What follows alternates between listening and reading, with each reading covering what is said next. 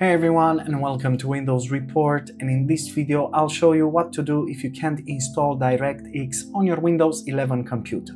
So the first solution that you should always take in consideration is to reinstall your graphics card drivers. To do so, right-click the Windows button, then select Device Manager from the list of options, and in here make sure to expand the problematic device, which is in the display adapters, right-click on it, and simply select the uninstalled device. Now tick the box next to attempt to remove the driver for this device and then select the uninstall button. Afterwards, restart your computer and check if the problem still persists. Moving on, another useful solution is to update your Windows PC. To do so, press the Windows button, head over to Settings, and now in here click on Windows Update on the left pane, and then on the right side click on the Check for Updates button.